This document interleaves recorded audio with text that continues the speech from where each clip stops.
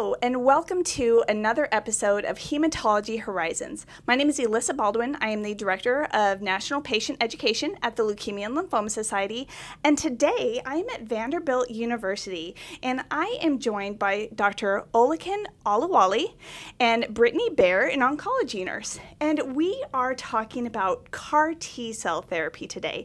So welcome, both of you. Thank you both so very much. So let's start with, what is CAR T-cell therapy? Yeah, thank you very much for having us. So CAR T-cells, these are human cells that are modified in a way that can affect the immune system with the purpose of making the immune system to target and eliminate cancer cells. Now, what blood cancers are eligible? Right now, it's approved by the FDA for conditions like acute lymphoblastic leukemia, diffuse large B-cell lymphoma, and multiple myeloma. Those are the mantle cell lymphoma. Those are all lymphomas for whom this is already approved. Is there a reason why it's not approved for all blood cancers? Well, we have to do clinical trials to test that, number one, they are safe, number two, that they work, and that they can be scaled up to be given to everybody. So the clinical trials are in process for all the other blood cancers. I know that a lot of times we're looking for the targets on the T cells. Are those easy to find on all of the blood cancers? Some of the existing approved products target CD19 or BCMA, so those are readily targetable on lymphoid malignancies, but other cancers may not have those receptors, but they have others. So those other receptors that they have to be effectively targeted, and some are not as easy to target as those of some of the blood cancers. So when looking at a patient's eligibility, what other considerations are you looking at? Yes, first of all, they have to have the disease, and they have to have the target or some form of reassurance that that target is present, because if the target is not present, the CAR T is futile. Then they have to be able to tolerate some of the expected side effects of the process, and of course, there has to be some payment for the service that is rendered to the patient in terms of commercial insurance payers or even clinical trial sponsors that are able to provide the CAR T free for those who participate in the clinical trial. Now, how is CAR T-cell therapy different from other treatments? What makes this such an exciting option for patients? Sure. Most of the chemotherapies that we give for blood cancers, they damage DNA with the expectation that once the cell can no longer repair its DNA, it'll die off. That is really how they kill cancer cells. But they have a lot of toxicity to other cells of the body. They damage DNA everywhere. So these CAR Ts are different because they are more like immunotherapy.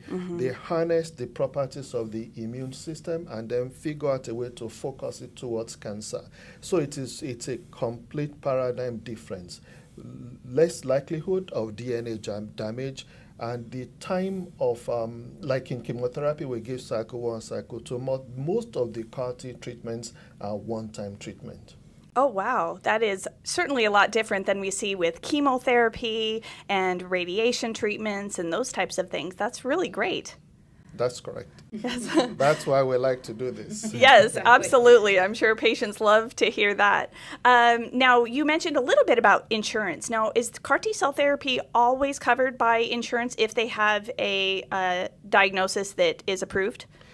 It should be, but sometimes people may not have the appropriate type of insurance, or they may not have the appropriate type of coverage. So we often find that institutions have to undertake what is called a single case agreement so that all the aspects of the therapy are covered, and sometimes that takes time to set in place, which can provide a lot of anxiety both to the patient as well as the physicians because of all these financial processes that have to be undertaken before the one-time treatment can be given.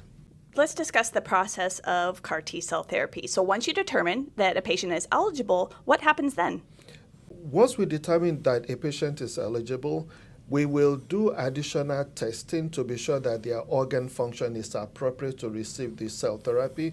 They don't have an active infection, and they have appropriate caregiver and so on, they can come back and forth to the clinic.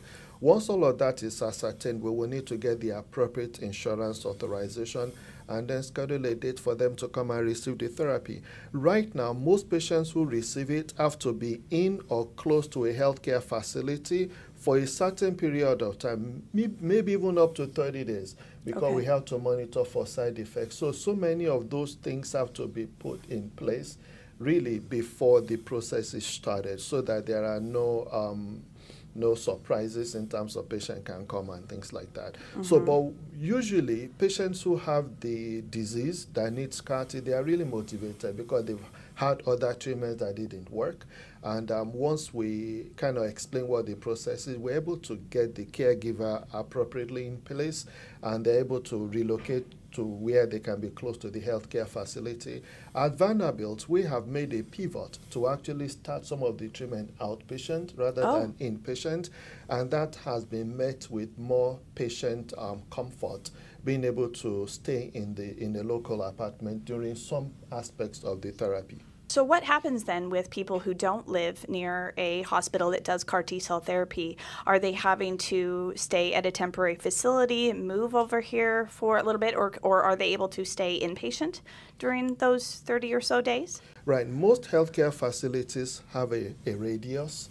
The radius in New York may be different from a radius in another southern city because of the logistics of travel to the center. But maybe a couple miles, maybe for Vanderbilt it is 30 miles because patients within 30-mile radius can reliably get to our center, and if we need to institute any intervention, we can do that within the hour. Now, we do have precedents for this in autologous and allogeneic stem cell transplant, where people are required to stay locally for 30 days for autologous, or maybe even up to 90 days for allogeneic transplant. We are a transplant center, and we regularly have case management social workers who help navigate the lodging facilities, because all of those have to be put in place before the process is started, and there are multiple ways to make sure everybody gets the appropriate authorizations. Now, there are some CAR-T companies, for the approved products, they also provide some patient assistance, because many of our cities have become more expensive to stay in, and this is recognized by the pharmaceutical companies, so they provide some assistance to facilitate lodging. Now, a little bit about the actual process of CAR T-cell therapy. So you are removing their T-cells and sending them off to be genetically modified, and then they come back a few weeks later. Is that correct, and be put back into the patient? That is correct. Brittney, you work with a lot of the patients. Now, having a new treatment can sometimes be very fearful and cause anxiety in patients. What are you saying to patients to ease their mind when they're looking into CAR T-cell therapy? So my biggest thing is to educate the patients and the caregivers. So the more that they know, the less they have to be fearful of. So I give them written material, I give them websites, mainly scholarly websites, so they don't try to go on Facebook and stuff like that and go down the rabbit hole, because that makes people really fearful. So I give them education from, number one, LLS. I give them education from the pharmaceutical companies, stuff like that. So I tell them to call me with any questions, stuff like that. So I'm just their sounding board, because this is a totally different therapy than chemotherapy. Right. So a lot of them are fearful, but a lot of them are really excited. So, because this is a really cool therapy that, you know, it's new and exciting. So yes, most of them are a little fearful, but they're also very excited to do this. Yes, and if it's something that can save their life, then that makes a difference. And if they see that I'm excited, which I am always about this therapy, then they kind of feed off of that. So.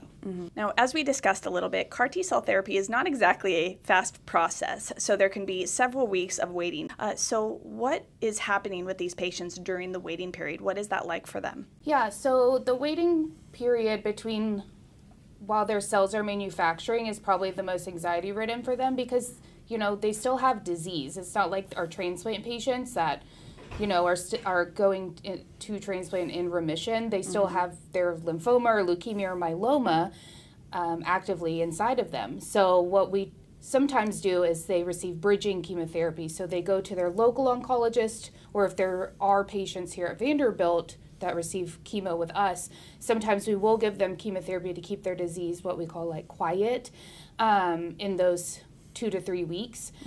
So sometimes we'll do that. Sometimes we'll see them in the interim, or we'll set up local appointments with their local oncologist just to make sure they're doing okay. Now, as a nurse, are you assisting them kind of emotionally through this process? Absolutely. I call them, check in, send, portal messages, stuff like that. So just making sure they're doing okay, keeping them updated with where their cells are, stuff like that. Now, what happens after the T cells are put back into the patient? Are they immunocompromised? Do they have the same type of restrictions that, say, a stem cell transplant patient may have? What is happening with the aftercare? So they are immunocompromised. I wouldn't say that they're as immunocompromised as the stem cell transplant patients, because the goal of CAR T cell therapy is not to wipe out their immune system as deeply, because we're not replacing their bone marrow. But we do put some restrictions on the patients. We ask them to stay away from like family members and people that are sick, but their immune system isn't knocked down as long. The CD19 CAR Ts do wipe out what we call an immunoglobulin that does help your immune system. So a lot of CAR T patients do require infusions of IVIG after CAR T cell therapy, and that can go on for years. So we do replenish patients' IVIG for years sometimes. That's just to help boost your immune system and help fight off future infections, or if you do have an infection. But your immune system pretty much comes back relatively quickly for these patients. That's good. Yeah, I think we don't talk about aftercare as much, and we hear a lot of questions from patients about, well, what is happening after I get these cells? And we've already talked about having to stay near the hospital for maybe 30 days. And then that's good to know, though, that they may not be as quite of a strict lockdown as stem cell transplant patients. So again, if we're looking at that single treatment, then that seems like a really good, solid option. Exactly. And we've actually created like a long-term CAR T clinic here at Vanderbilt, where we follow our patients that have received CAR T here, because the FDA wants us to follow these patients pretty much for their entire life. So we follow them long-term just to see, because we don't really know the long-term effects of CAR T. It's a relatively new treatment here for patients. So we're following them for a very long time, which they become our family. Oh, that's always good to hear. I think patients definitely feel that family tie to their treatment team. And so what is happening with CAR T cell therapy in the future? What are we looking at on the horizon? And, could it be a potential cure for some cancers?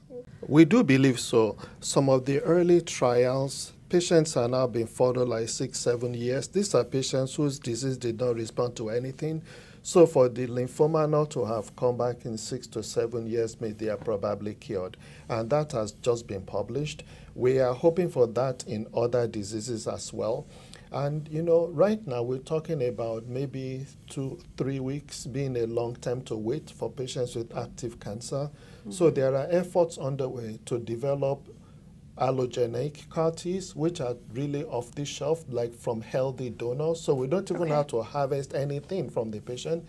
We can just go to the freezer to grab the next bag and give to the patient. That still requires some work. There are some registration trials ongoing. So in the future, we'll be getting allogeneic CAR Ts. The other cool thing is there are some diseases, autoimmune disorders, that have been very, very hard to treat with some of the existing treatments because of side effects and because sometimes the treatments just don't work. It does look like as if the pattern the CAR Ts work, it might give them a foothold in the treatment of some autoimmune disorders, and that is really exciting. But of course, these are still all experimental, but there is hope. Oh, that's wonderful. Well, thank you both so very much for joining us today. I think this was a wonderful discussion on CAR T cell therapy and hopefully ease the mind of some patients and caregivers who may be looking into that as an option. So we really appreciate you being here with us today. And thank you all again for watching. And please join us on the next episode of Hematology Horizons. In the meantime, if you would like more information on CAR T cell therapy, please visit the link below. Thank you again, and we'll see you next time.